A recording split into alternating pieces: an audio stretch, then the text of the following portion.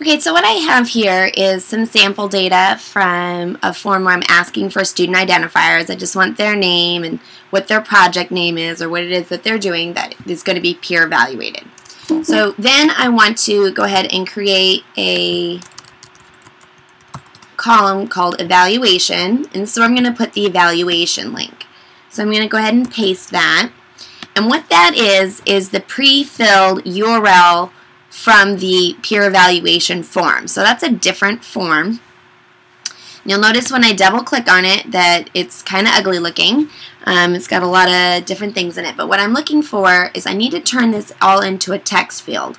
So I need to first start it with an equal sign and with a quotation mark at the beginning and a quotation mark at the end.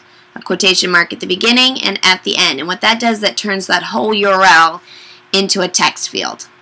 And then what I want to do is I want to combine this text field with the pieces of data from the form that the student filled out. So I look through here and I notice where I have last samples. This is where I want the last name to go.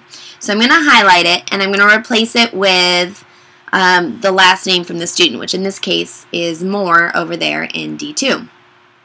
So I'm going to do a quotation to end the text, ampersand, so I want to join that text with what's in D2. So I'm going to put the last name there. So I'm joining the first piece of text with cell referencing from the spreadsheet, and then I need to do another ampersand, and then I need a quotation. So it's quotation, ampersand, ampersand, quotation, so that I can join spreadsheet data with text data. So that gives me the last name, and then here where it says the first name, I'm again going to need quotation, ampersand, ampersand, quotation, where in between the ampersands goes the first name. So it is quotation, ampersand, C2, where first name is, ampersand, quotation, put it back to being a text field. The other thing that I have in here, it says Team Snickerdoodle. So I want to go ahead and highlight that. I'm going to replace the Team Snickerdoodle with quotation, ampersand, E2, ampersand, quotation. So again, that's quotation, ampersand, ampersand, quotation with the actual cell in the middle. And then I also have in here, should have the, yes, I have the student ID number. Now I had written a sample student ID number. I probably would have been better off putting some help text for myself. But I want to replace this sample 1234 with the ID number of the student. So it's quotation, ampersand, ID number is in B2, ampersand, quotation. And so when I push enter, what you'll notice is that that did not make a hyperlink, and the reason for that is that there are space bars in where it says the country of Italy. A hyperlink can't have space bars. The space bar code in HTML is %20. So what I do is I do Command F. I'm on a Mac, so I do Command F. You do Control F on a PC. And then you got to click these little dots. And I find space bar, so I hit the space bar and replace it with %20. And I go ahead and I replace all. Replace all, done. So now you'll notice my link is now an actual hyperlink. Let me open up this a little bit wider. So you see it says the country of Italy, but all my space bars are now using the HTML code of %20. So you just want to, if you do a Command F, it replaces all the space bars with %20, and then it works fine. So then what I can do is I can just go ahead and grab the corner and pull down for the formula.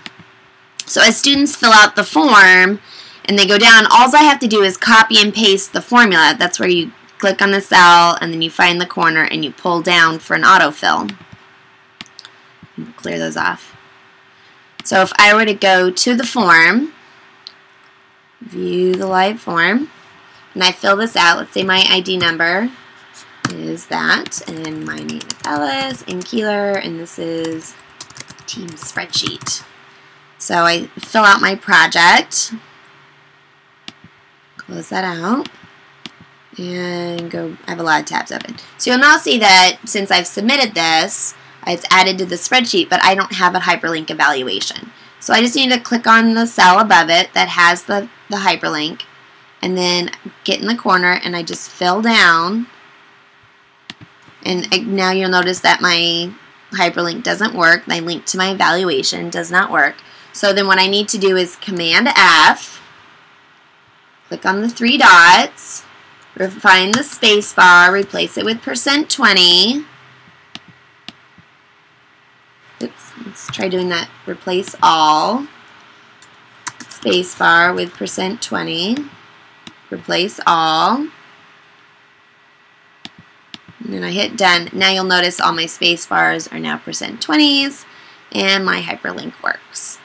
And so when you click on this, if I click on this hyperlink, it's going to open the peer evaluation form, but it already has pre-slugged in the name of the student being evaluated and the student's ID number and the project title, and that way all of the submissions that are peer evaluated have the student's name written correctly, the student ID number is correct, and all the team names are written the same way. So that's super handy.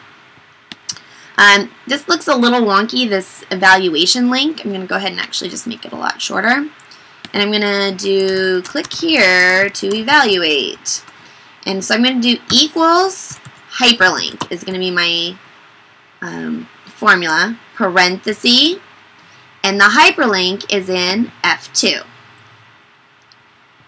comma, and then I'm going to do in quotations, click here to evaluate, and I'm going to end quotations because the quotations give me text, but I want to ampersand, I want to join that together with John, so it's what's in C2, ampersand, quotation, spacebar, quotation, ampersand. So I want to get first name, spacebar, last name.